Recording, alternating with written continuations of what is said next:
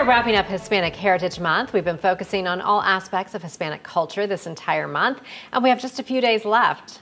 And we wanted to chat with our own Candace Campos about something near and dear to her. You know, the arts are so important to you, but especially growing up, a unique kind of dance, part of your heritage. It was interesting because when I used to dance in Miami, you know, you had the jazz, ballet, you know, tap, but there was something about flamenco that I just really loved. So one thing I remember from being a kid is taking those flamenco classes. You had to have a little bit of attitude and a little seriousness, which you know is not me. And as you know, music and dance is a big part of Hispanic cultures, and different styles of music and dance are very popular in different places. So I really wanted to take a look, a little more in-depth look at the history of flamenco and share that all with you. So I spoke to Tammy Weber de Milad, not Miller, Milad, who is the director of Flamenco del Sol Dance Studio in Oviedo.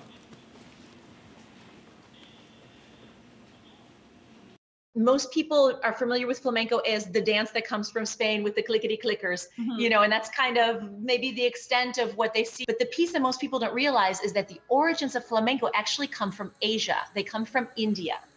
So they come from the group of people that migrated out of India hundreds of years ago, became sort of this group of people that were the Roma gypsies that went throughout Europe, through the Middle East, through Africa, took many different paths, and a group of them ended up in the south of Spain, in Andalusia.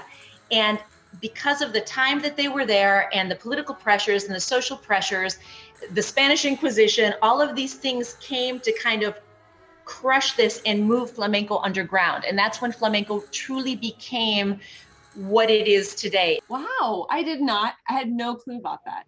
I wonder, is that why there's so much passion involved, because it is something so personal? I think so. I mean, if flamenco is truly the art form of an oppressed people. And so I think that speaks to everybody. In some way, shape, or form, it really does speak to everybody's soul. Can you kind of give us an idea of kind of what is flamenco when you visualize it? Yeah, absolutely. So kind of a fun fact, flamenco, we think of the dresses and we think of the castañuelas and we think of a lady and a man, and it's very passionate. But flamenco started as not being a danced art form. Flamenco was a cante. It was song. So this is something where a group of us get together, our family, our friends, and someone I'm gonna pound on the table, and it's like a storytelling, and somebody starts to tune their voice, and they say something and they sing, and someone else sings and agrees. So it was very kind of tribal in that sense. Visually, it's very stunning. Audibly, it's extremely stunning. There are over 50 flamenco rhythms. So we think of something like salsa. That's one rhythm. Okay. Yes. Right. So flamenco has over 50. And each one of these is intended in a different way. They have different accents. The letra, or the lyrics, are somewhat different. Sometimes they reflect certain geography. Some of them are meant for prayer only. It should be a cappella. This one is accompanied. Some are dance, some are not. So there's an entire world in this package that most foreigners, if you will, or people who visit Spain or see flamenco locally or around the United States or anywhere, are probably not aware of. And that's that richness. And this is why it is a UNESCO World Heritage art that is protected. Aren't those dresses just gorgeous? Yes, I feel like I just learned so much in that last 2 minutes. And another thing that Tammy told me that's pretty cool, the castañuelas, or the castanets, the little wooden tiki-tiki-tikis.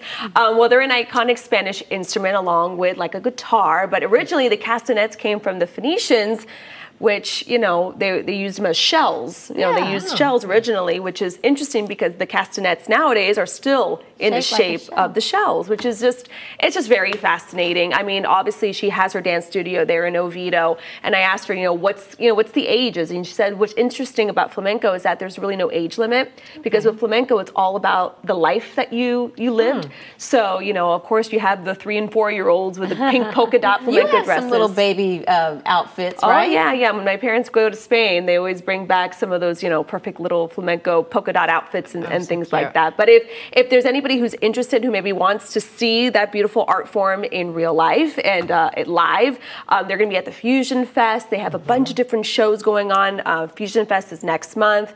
They'll have some shows. They do a lot of They do a lot of shows. They did Romeo and Juliet last month. So they really incorporate flamenco into so many interesting things. So I have that full story there on clickorlando.com under the Hispanic Heritage Month tab. And what's really cool is how it originated just really all throughout the world, because it started with a group that migrated out of India, passed through Europe, the Middle East, Africa, and then ended up in southern Spain, which is such a big part of why in 2010 they made it a protected art form. Right, and starting a song, I mean, so much. You packed a lot into that 2 minutes and 34 seconds. I learned a lot. I mean, I did flamenco for many years when I was younger, but it was just, you just know the dance steps. You go into your dance studio, but it's interesting, her classes, they actually zoom in with Spanish teachers from Spain and help out with that. So just great stuff.